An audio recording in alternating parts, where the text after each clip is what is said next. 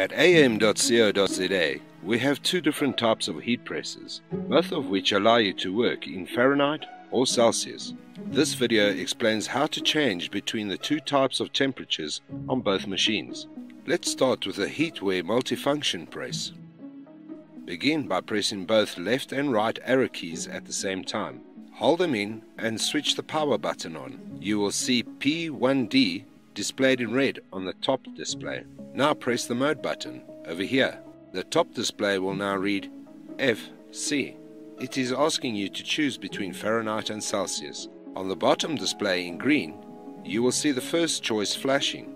See? The F is flashing. If you now press the left arrow key, it will change to C for Celsius. Let's say we wanted to work in Celsius at this time.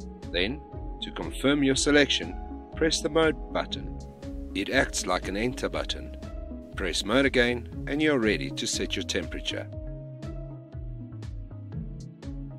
Let's repeat the process, but this time choosing to work in Fahrenheit. Begin by pressing both arrow keys at the same time. Hold them in and switch the power button on. You will see the PD1 displayed in red on the top display, and now press the mode button. The top display now reads FC. On the bottom display in green, you will see the first choice flashing. Press the arrow keys to make the F flash, and confirm your choice by pressing the mode key.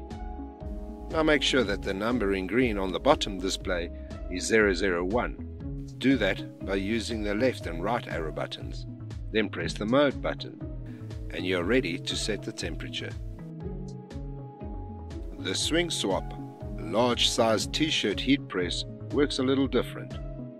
On this machine, first switch the power on, then press both the up and down arrows simultaneously to activate the temperature mode. Now press the up arrow key and continue to press until the number on the bottom display is 88. Why 88? Because 88 is our default password that allows you access to the temperature type settings. Once you have got the number 88 on the display, press enter with this button over here. And we are in. Now press enter another 3 times until you see CF on the top display screen. Then take a look just below the display over here. You see 2 choices with small check boxes next to each other. One for F and one for C. This is how you make your choice. Currently C for Celsius is checked. How do we change it to F for Fahrenheit? Press the red button and the green light now moves from the C to the F checkbox, and then simply exit this mode by continuing to press the enter button until you are back to the temperature amount setting. And exactly the same applies if you wish to work in Celsius. Press both arrow keys, watch the bottom display and use the arrows to get to the number 88 for your password, and press enter.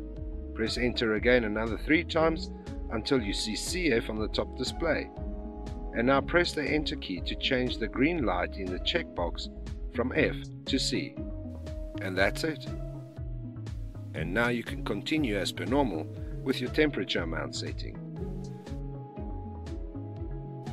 Please also note, the default maximum temperature for this machine when leaving the factory is 270 degrees Celsius.